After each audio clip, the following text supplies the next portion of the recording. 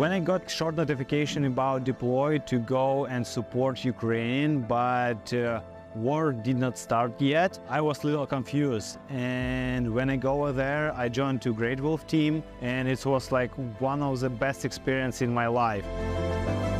Our job was to build a relationship between US and Ukraine officers to provide life-saving information, translate maps, negotiation, real life for missile launch alert to Ukrainian military to make sure they are safe. And second time I was with American Army. It was first multi-international special forces training for Ukrainian special forces.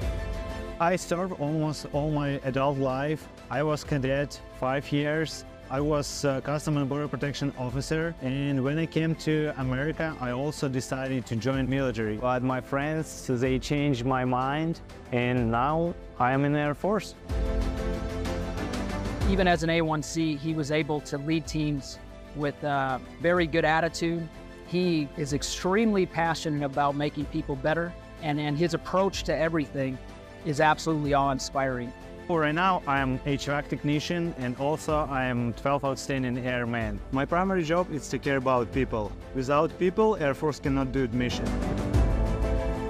US military is like big family. They can give you discipline, they can give you a chance to grow up, some experience. My parents every time they say, be yourself. We know you do everything on highest level, and so keep going, do it what you supposed to do and reach your goals. My wife, she also did a great job, and she also support Ukraine during this war. Being here right now in this situation, we are really happy that we can help our native country. I think people will remember him as a hardworking person, honest, inspiring, also a good leader, I think a good mentor. Хлопці, тримайтеся, ви переможете, і ми допоможемо цьому. Слава Україні! Героям слава!